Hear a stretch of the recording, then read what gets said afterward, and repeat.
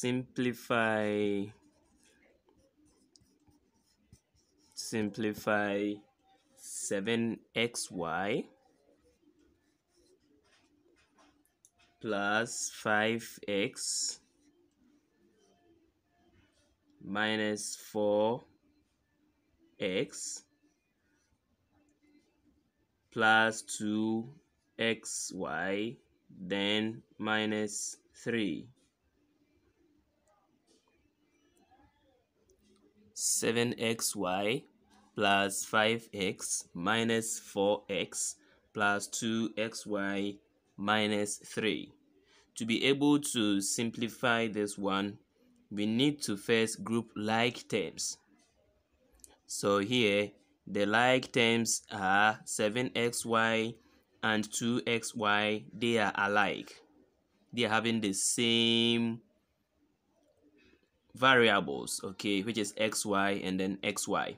We also have 5x and then 4x. They are also alike. So in this case, we can rearrange them, make sure that those that are having the same terms are sent to one side.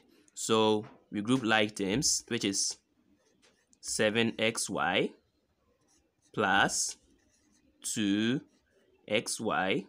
Then we come and take this one plus 5x, then minus 4x, then we bring our constant number, which is 3.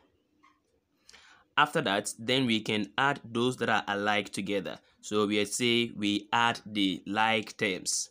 So we have 7xy plus 2xy gives you what? 9xy. So we have 9xy. Then 5x minus 4x gives you 1x. So that one you can write it as 1x or you can write it as x.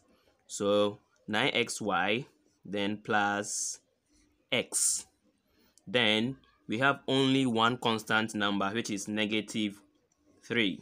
So these are separate terms, and that is the simplest form of the expression 7xy plus 5x minus 4x plus 2xy minus 3.